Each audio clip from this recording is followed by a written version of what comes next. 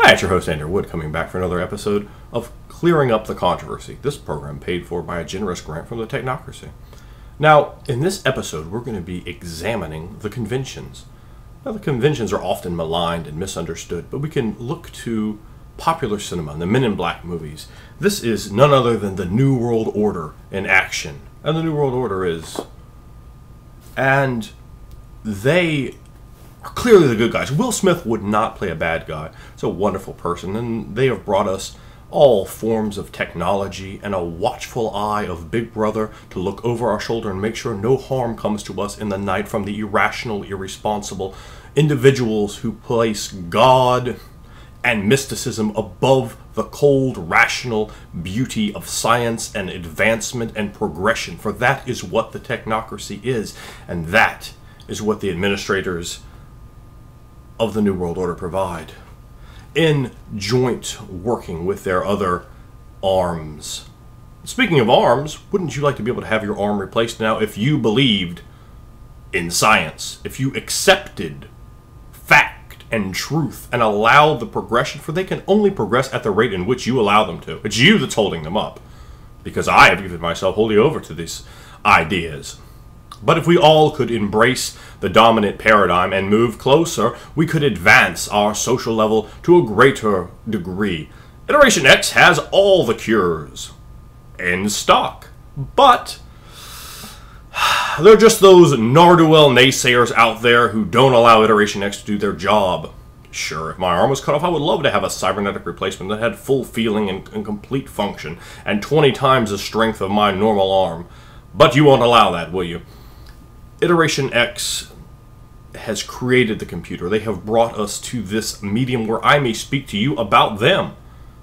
Quite pleasant of them to have so kindly obliged us to have these communication methods in working hand in hand with the Men in Black, with the New World Order, and creating these methods. And they also create safe methods, such as cyborgs, that can patrol and eradicate these very dangerous individuals out there that are throwing around and monkeying with reality. That same reality that we need, because there are some very bad, dangerous things out there. And I am, for one, glad that we have Iteration X to watch our backs in conjunction with the Men in Black and the watchful eye of Big Brother. This makes me able to go to bed tonight.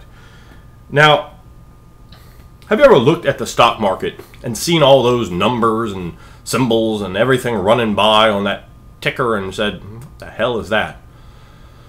You would just have to be an utter genius to understand how any of that works. Well, you do, because that's the syndicate. That is them at their heart, running all the strange operations of the world's trade, of the stock markets, understanding how these intricacies interplay and controlling such things so that we as a people, as a world, can continue to advance, can continue to prosper through trade, through economics, through the growth of business. They are watching out for our best interest, no doubt, in that as the way that they safeguard the money, the ability to do business, and good business is done through their kind generosity. Besides them, we have the progenitors, the individuals who put together that greatest of Darwinian concepts, that eugenics, that bring both of biological and sociological, social engineers at their finest, putting together communities, building people and relationships in a perfect synthesis to produce a new glorious world in which we will not have the problems of the past, which bigotries and ignorance and intolerances will all be eradicated, and we will have no need for any of the malicious and malign aspects of our current self, for these such things will be bred out, and all weakness will be gone, and we will live in excellent harmony, where Iteration X will provide for any damage that is done to us, and we can live for hundreds of years in perfect health. For our organs will be replaced, and cybernetics will be put upon us in most wonderful myriad of union of flesh and steel, and perfect endurance and continuing an utter elevation of the human condition through the glory of science. For all these things, it is not mysticism and magic and foolishness and silliness of caveman times. This is the human condition at its apex and zenith, and that is what the conventions bring. But there's one more problem. Way past anything we can see out there is something that some call the aether. And way at the very, very, very edge and end of the aether is something called the horizon. A dam, and a dam that holds back the floods and tides of utter insanity and madness, of things that must not be and shall not be named, not by me.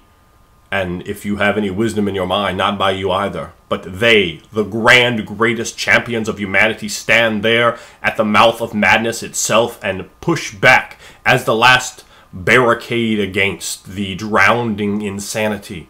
The void engineers stand and fight the great beast of the outer darkness who seek to rip down that wall, to pierce through the dam and to flood through the aether and penetrate into this world, raging in orgies of violence and madness that end all sentient thought and reality and implode the universe itself.